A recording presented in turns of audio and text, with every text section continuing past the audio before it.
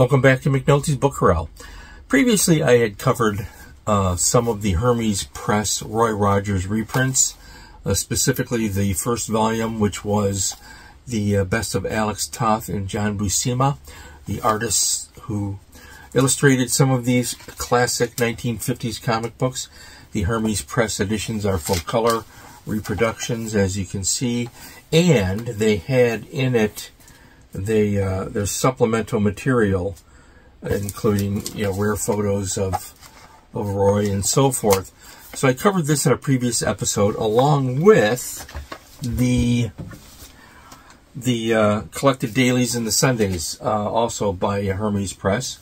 These were the dailies were black and white, and of course the Sundays were the color Sunday supplement, which some of you are familiar with.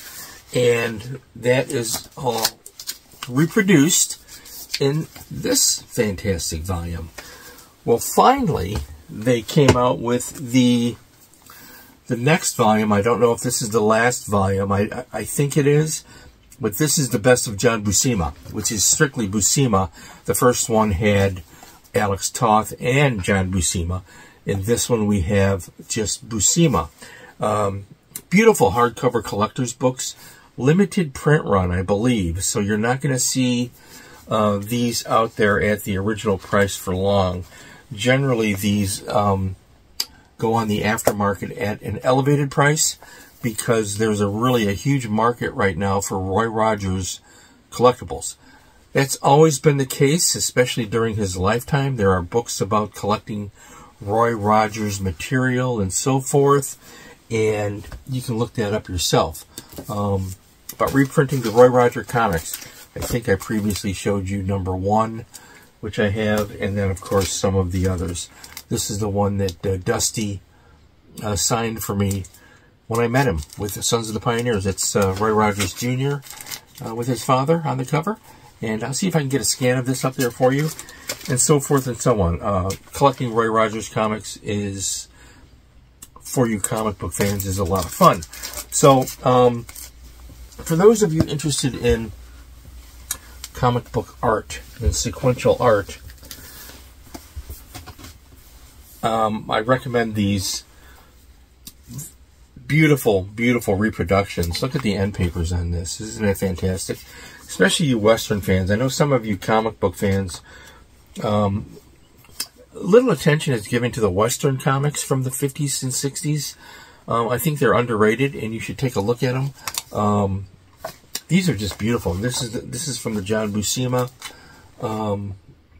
edition. This just came out.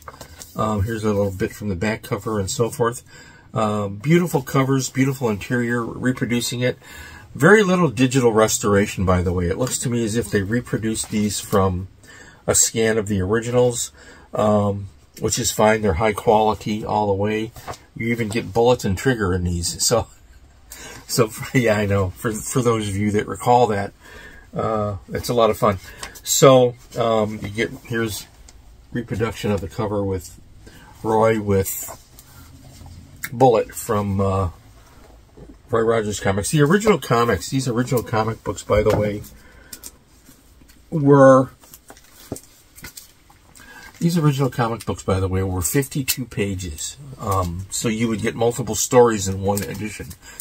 Today, you're lucky to get 23 pages. And if it's being published by Marvel or DC, the quality, especially DC, the quality is going to be really low as far as the storytelling. But this is from the glory days of Westerns. So I just wanted to give an update on that because the third volume is now out there, and I hope you get a chance to pick it up for you comic book fans. And you know what? Happy trails. I'll see you along that dusty trail.